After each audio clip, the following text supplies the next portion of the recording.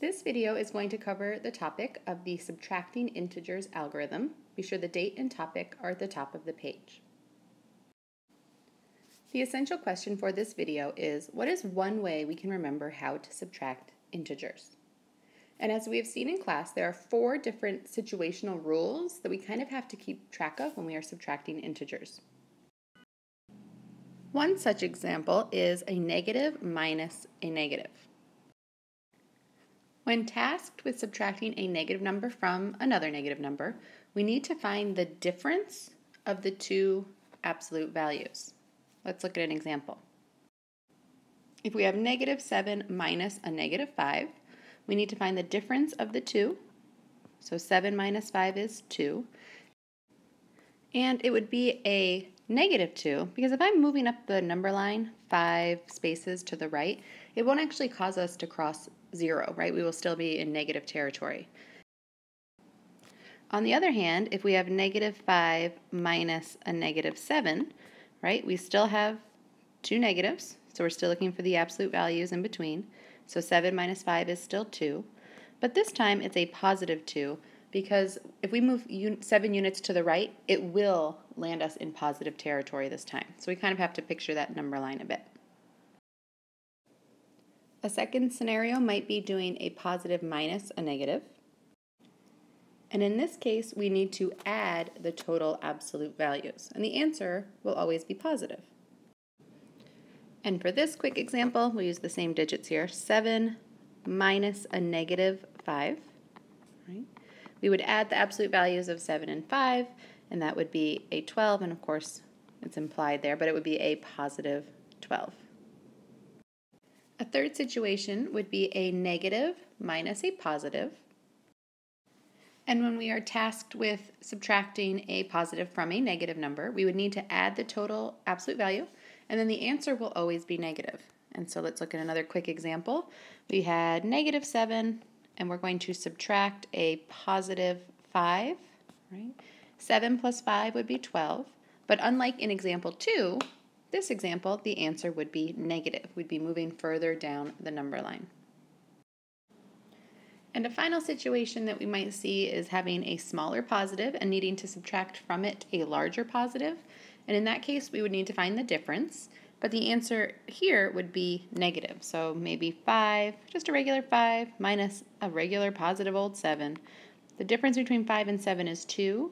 But because we are subtracting something more than what we have, our answer would wind up in negative territory. So there are a lot of situations to remember, right? And we have some materials that we can use to help us, and these notes can help us. And also, anytime you are working with integers while you're doing the problem, you really kind of want to see the numbers. And so maybe picturing a number line or thinking about our chip model will really help us know if our answer makes sense.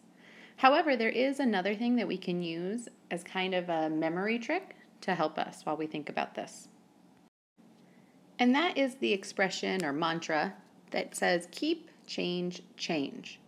And this is something that you can use to help you rewrite some subtracting problems into a little bit more friendly addition problem. Some of us have noticed, and a few of us have commented in class, that subtracting integers really seems to be the opposite of adding integers, which makes sense.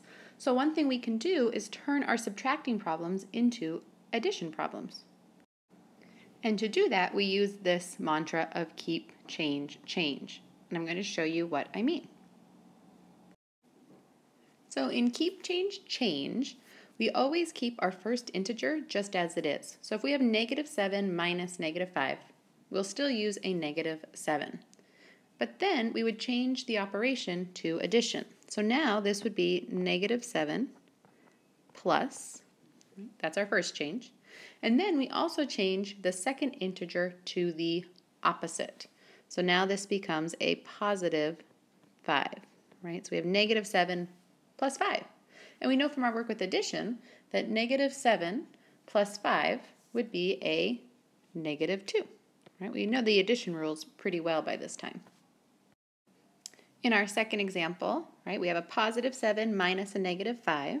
I'm going to keep my first integer the same, still a 7, but I'm going to make it an addition problem.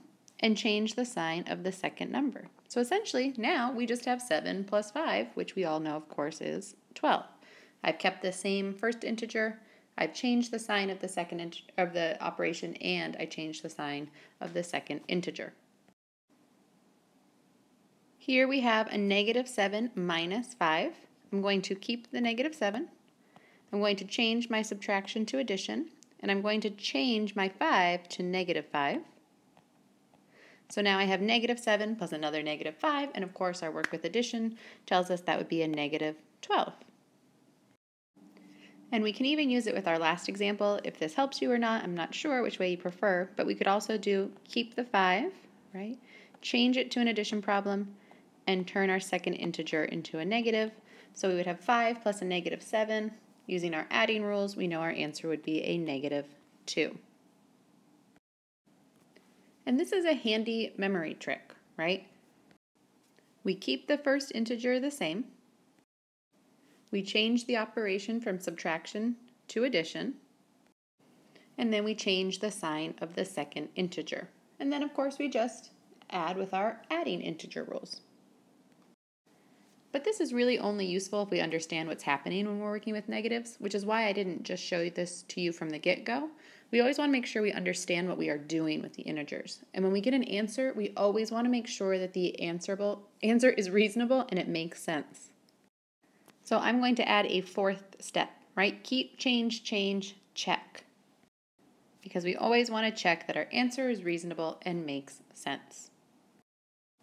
So remember that the essential question for this video was, what is one way we can remember how to subtract integers? We know there are a bunch of different rules we have to keep track of, but maybe we can use this kind of memory trick, keep, change, check, to kind of help us as we are moving along with negative numbers. Be sure to have your notes and any questions you might have for class.